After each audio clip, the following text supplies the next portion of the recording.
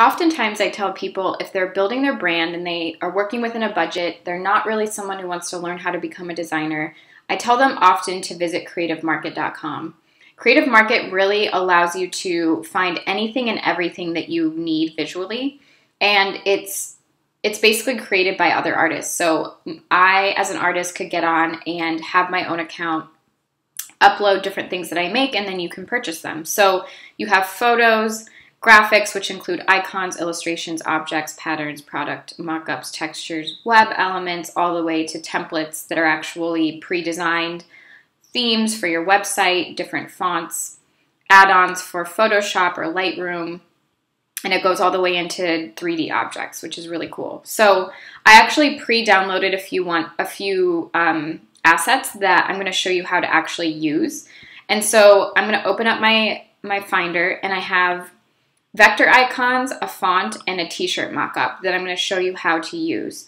The first one is going to be really simple. It's the font. So you're going to double click your zip file, and that really opens up different files that the person who created this wants you to have. And so this is 2 different font types. It doesn't really matter for you. I'm not going to get into the details behind them, but I'm going to just double click this OTF file. And if I double click it, it's going to pop up and ask me to install it. I think I already have this installed, so it probably will tell me that there's an error. Yep, so it says one minor problem was found, and that's because I already have it. But all you have to do is double click, give it a second, and it should read on any program that reads fonts on your computer. If you're using something like Canva and you have the upgraded version, you can upload your own fonts. I'm pretty sure you have to upgrade to do that, but it's a really simple process. If you have a non-Mac computer, I do not know how to do that, but I'm sure if you just do a quick Google search, it will tell you.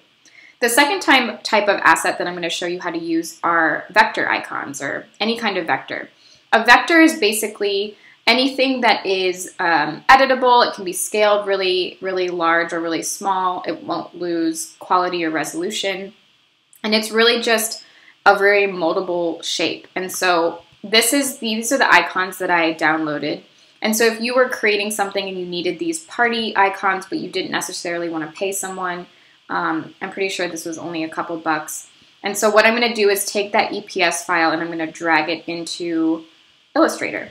Illustrator is where you would actually edit the icons. If you don't have Illustrator and you have no desire to use them, you could just take this JPEG and split it up. You could load it into your phone, crop the icon that you need, but you're going to have limitations if you want to change colors and alter that. So when I click this, you can see that it's selecting almost everything, but when I drag it over, you can see some of these weren't grouped together.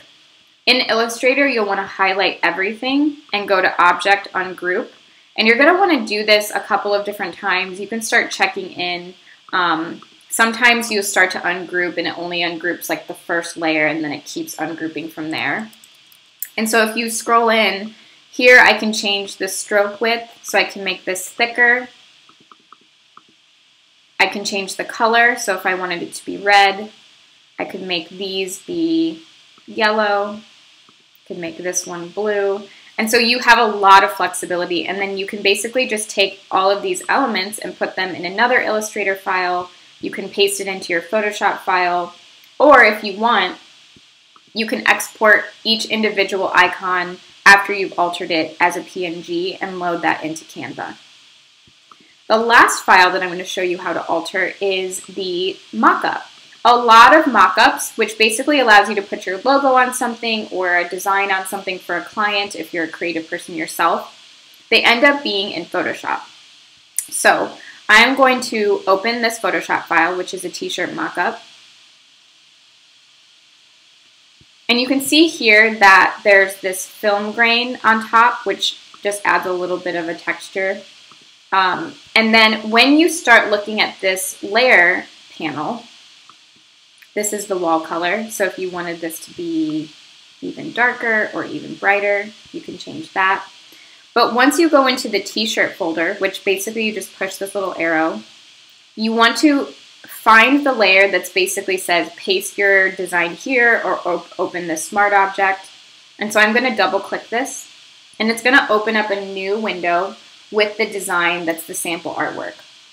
Just for fun, I'm going to take this, let's just do this crown. I'm going to change the color to white just to keep with the aesthetic of this mock-up. And I'm literally going to copy and then just paste it in here. I want to make sure that I'm pasting it as a smart object.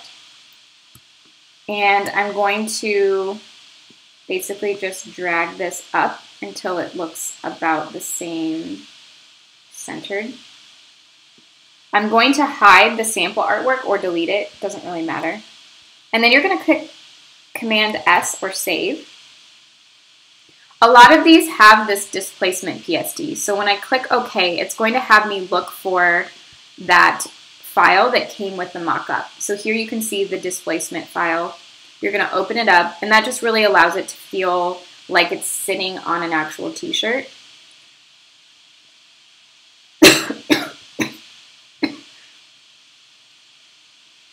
Nothing will happen here, so you're just going to click out, and then here's where your mockup shows up. If you decide you want it to be smaller, you'll just double click. I do Command T to transform or alter it, and with the Shift key pushed down, I'm going to center everything up. And maybe bring it up slightly, because this is a t-shirt. Then I'm going to hit save. It's going to ask me to find that file again every time. And then I'm going to click over here. And there we go. So from here, this is a great way if you want to pre-order, get pre-sale orders up for something that you're selling.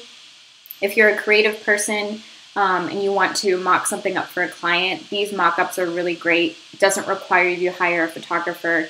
And if you have access to these programs, it can be really helpful. I would say if you have no desire to use Photoshop or Illustrator to do things like this, it can at least be a great place for you to buy a template and then send to a friend or a creative person to use. So just know that it's out there. You can take a lot of initiative and find something that you like and then ask someone to help you to make it. So hopefully that was helpful. I'll talk to you soon.